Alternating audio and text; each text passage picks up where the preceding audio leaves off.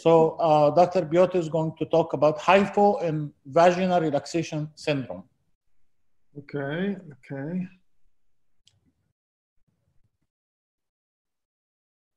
Let me show my, Do you see my slides? Yes. Yes, we do. Yes. Okay, HIFU. HIFU intensity, high intensity focused ultrasound in plastic gynecology is a subject of my lecture. Thank you again for inviting me. It's an honor to be among such eminent figures of world plastic gynecology, and I'm really proud of it. So I want to emphasize one thing, very new thing, that this year on April, HIFU, made by Hyronik, a Korean company, HIFU Ultravera, has received a medical certification. It's the first HIFU device with this medical certification, and from this moment, from this point, we can call it a medical device, and it can be used in medical conditions such as, for example, vaginal laxity or stress urinary incontinence. What are the learning objectives of my lecture? HIFU in aesthetic medicine, how does it work? Piotr, can you enlarge your screen? It's too small. Could you? Enlarge your screen, the slide. Press on play. Yeah, make it on full. Okay. It's okay now? No. Yes, good. Is it okay? Perfect. Yeah. Okay, thank you. So, what really HIFU is? HIFU is an acronym coming from English HIFU, high intensity focused ultrasound. I shortly recall you from physics that ultrasound means acoustic wave of the frequency of over 20,000 hertz, and this wave can have energy from 0.5 to 60 joules per square centimeter. This wave, after being focused by acoustic lenses, can be transmitted to strictly defined, targeted point in the tissue. And what is very important, and I'd like to emphasize it, leaving the superficial layer during the course unaffected, which is unique comparing when you compare it to other ABD devices. There are two effects of HIFU in targeted tissue: thermal and cavitation effect. And this latter effect, cavitation, is caused by creation of small bubbles of vapor disrupting the tissue. But with energy using in aesthetic medicine, this effect, and you should remember, it doesn't exist. There is only deep thermal effect, which boosts fibroblasts to produce collagen and elastin. And in the probe taken from buccal skin, the final effect, I mean, rise in the collagen production, is up to 23% when compared before treatment. It is really great effect. On this slide, we see two names, HIFU and MFU. HIFU, in terms of physics, means energy over 40 joules per square centimeters. And this kind of HIFU have been known in medicine for over 20 years and is been using to ablate tumors of different localization. In this HIFU, as we see here, the depth of action is almost 2 centimeters. And it has been used to ablate tumors, prostate tumors, breast tumors, and cancer tumors. But what we use in aesthetic medicine and we use in gynecology is, from physics point of view, it should be called microfocus ultrasound. And as we see on the slide, the energy is much lower, 0.4 to 2 joules per square centimeters, with a maximal range to 4.5 millimeters. And we must distinguish it and remember that this ablation, this cavitation effect, doesn't exist in our gynecological devices. We see here the course of the HIFU wave, that it goes through the tissue without affecting them until it reaches the so-called focal point, when the energy is focused to the temperature 60 degrees of centigrade, and this way boosting fibroblasts to produce elastin and collagen. Here we see an example of HIFU action, this focal point, in so-called superficial musculoaponeurotic layer. It is a kind of fascia in our face, which model face, and this is the place when deep wrinkles are being created, and this is the place when the HIFU can act. And if you ask the doctors who are involved in aesthetic medicine, most of them think that HIFU in improving the face with deep wrinkles are the best energy-based devices. Mechanism of action and the stages after application HIFU are very similar to those from RF or CO2 lasers. Namely, the first is inflammation, then proliferation, and after 6-8 weeks, we have maturation and remodeling of collagen and elastin. The first papers concerning HIFU in aesthetic medicine appeared in 2007, and HIFU was approved in 2009 by FDA for lifting such the eyelid instead of surgical blepharoplasty.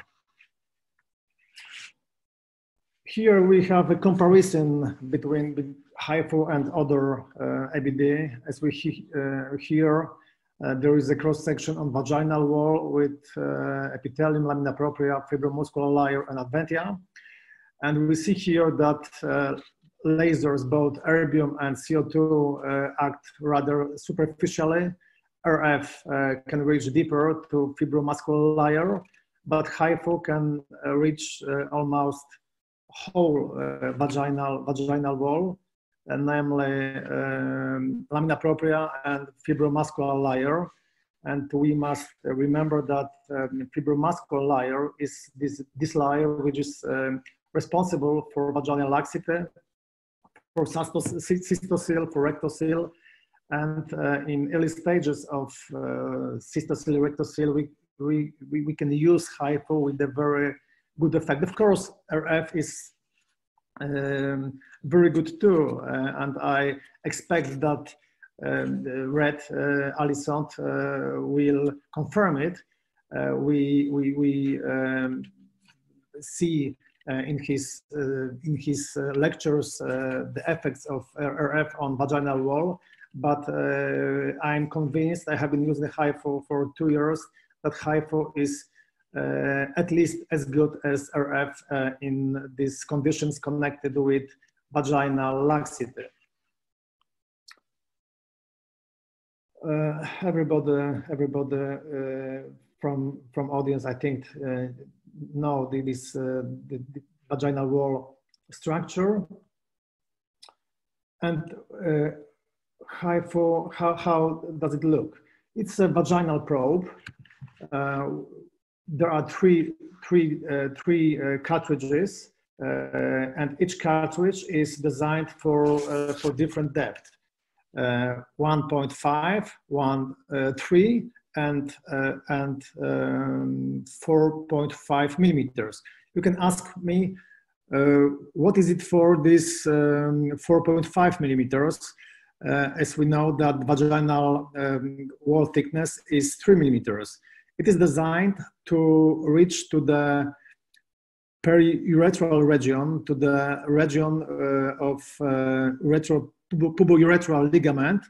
And in my opinion, HIFU, this cartridge, is the best option when we when we consider treating stress urinary incontinence with EBD, the best option to treat it, because we know from physics and from experiments that HIFU can reach to the place when the problem really is.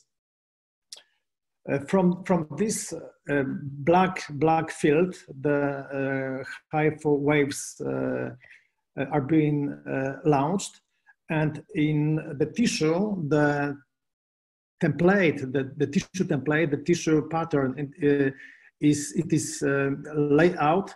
It is a linear area of the length 25 millimeters with 15 to 25 points. We can regulate the number of points and the distance between them, and using the proper cartridge, we can reach to the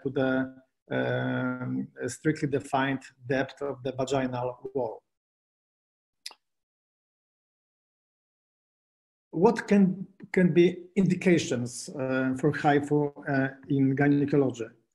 It can be similar to other EBD devices: vaginal relaxation syndrome, early stages of cystocele, early stages of rectocele, early stages of stress urinary incontinence.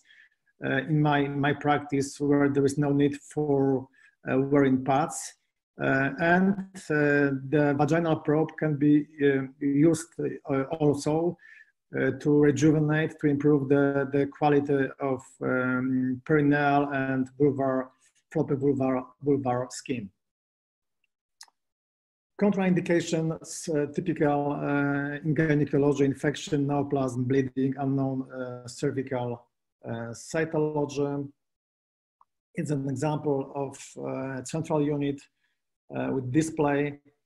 And my experience concerning HIFU in not only vaginal relaxation syndrome, but in so-called female sexual disorder. In my study, we qualified 32 women with female sexual disorder after validating this group with female sexual function index scale. This patient was validated by sexuologist. In our group, before treatment, I only remind the FSFI. The maximum score is 36, the minimum is 0, and 26 or lower means female sexual disorder. And in our group, before treatment, the score was 21.4. And 6 weeks after second application of HIFU, it was 31.4. We must remember the maximum score is 36. As we see from the figure, the jump is outstanding. But of course, it's a pilot study, and we can't come to hasty conclusion. But effects are really encouraging. Another study is an ongoing study concerning HIFU influence on stress urinary incontinence. We use, as I said before, a cartridge 4.5 to read the region of pubo-urethral ligament, and I hope that the results will be great, and I hope to present them later, maybe on our normal meeting. So I think that HIFU will have its place in plastic gynecology.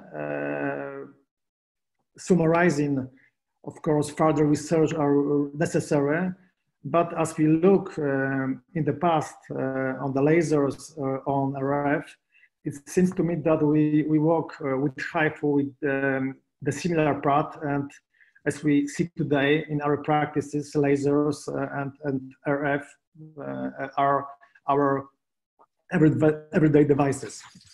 So I thank you very much for the possibility of presenting this HIFU presentation, and If you have any question, free to ask me. Of course, I will try to ask the questions. Thank you very much.